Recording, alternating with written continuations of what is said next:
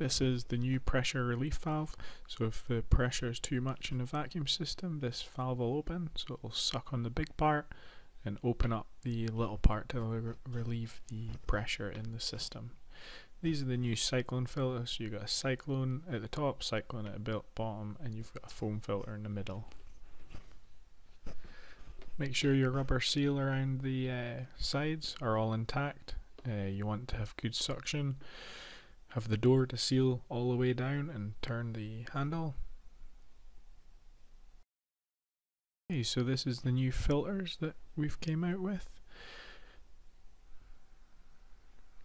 This is the cyclone. This is the new foam filter. Right, so you just break this open here and you can remove the foam filter in the middle.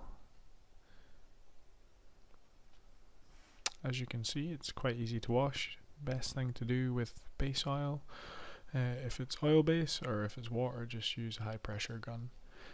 So much easier to clean versus the old filter mesh. Just stick it back in and then it'll all just clip back together like so.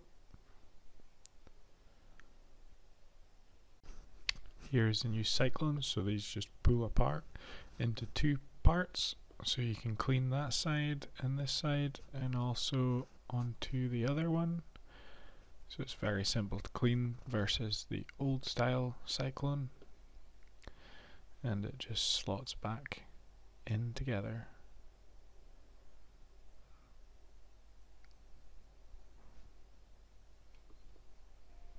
Make sure your cyclone door is a very good tight fit, and also that the latch here is tight.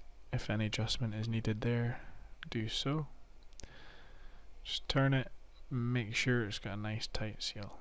It's also the same with this secondary filter. It's not recommended to open this while operating, so we can open it up when it's off. Make sure your rubber door seal is all in one piece and close firmly so you get a nice tight seal for the vacuum. It's also good to take out your secondary filters before any drilling. Make sure they are all in working condition, so you just pull them out like so and they'll slide out.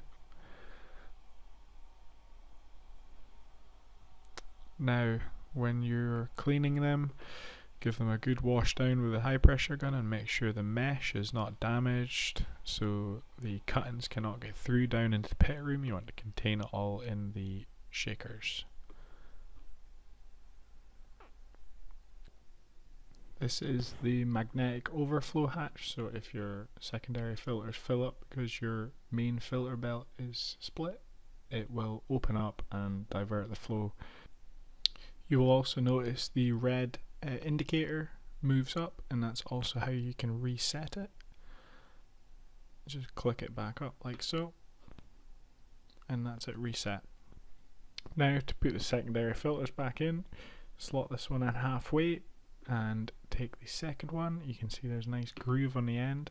That will slot over to the top of this one, and now you can push it in and the other one will follow. And then it should just drop down like so, and that is the secondary filters put back into place. Now just close your hatch and make sure it's got a nice seal and close it over.